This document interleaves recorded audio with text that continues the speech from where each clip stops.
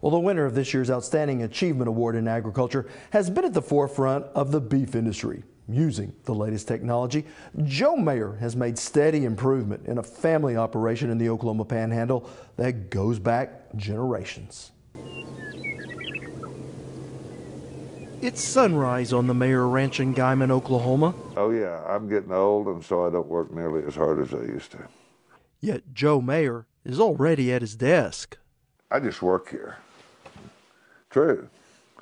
Because Marianne and I's 3 kids are now on this. And so, yeah, they could fire me tomorrow, and they might, because I've been pooping off too much doing interviews instead of doing work. But don't let his sense of humor fool you. You'll see a few white-faced cows out here. Those are my sons. I'm not.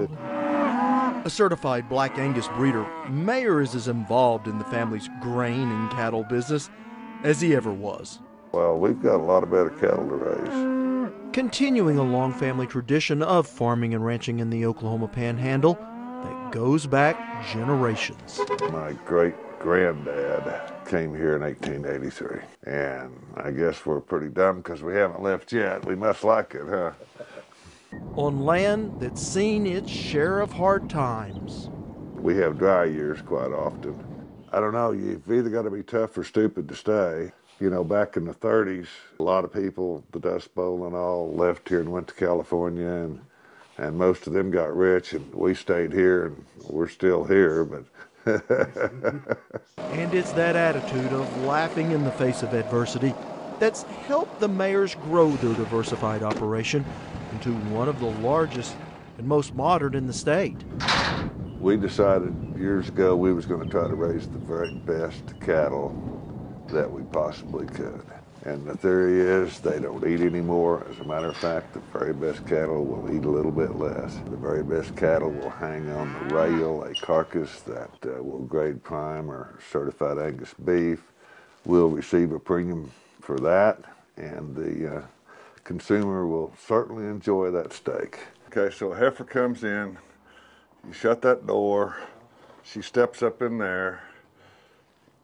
We AI everything. We buy as good a clean-up bulls as we can buy. Whoever you talk to, they've got the best cattle. I want to be able to prove I've got the best cattle, and the way you do that is by kill data and records. So we keep a lot of records, and we do all our cattle culling, all our heifer sorting, and everything else based off those records and those genetics.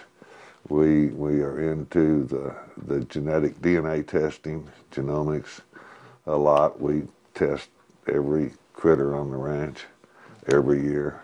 And Mayer says by using such advanced genetics, his Angus herd has made dramatic progress.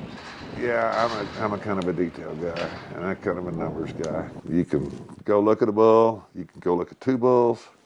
They look pretty darn similar. Maybe one's a little shinier looking than the other one. That's wonderful.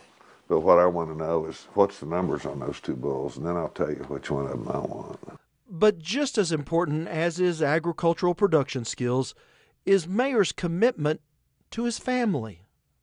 Well, I've got a great wife, and I got really excited about Reagan, and so there I go off all over the country giving speeches for Reagan and so on and so forth as an unpaid volunteer, and left my wife here with 3 little kids to raise. And she wasn't that excited about that, but she did it. I mean, she has helped allow me to go run around and do things like that. And serve his community and his state on boards and task forces with the same dedication he feels for the land. Make the world a little better place for you haven't been there. Try to build something, try to keep the family strong, try to help the community and help the state, and try to leave the world a little better place. Girls, I don't have a thing for you. Now, in addition to Mayer's Outstanding Achievement Award, Leland Walker of Red Oak received the Outstanding Public Service Award in Agriculture for nearly 4 decades of teaching and mentoring ag instructors. while Mike Thrall, the longtime director of the Oklahoma Conservation Commission, and Dr. Bob Tadashek, a well-respected OSU animal scientist and beloved teacher, were both honored at the Capitol posthumously.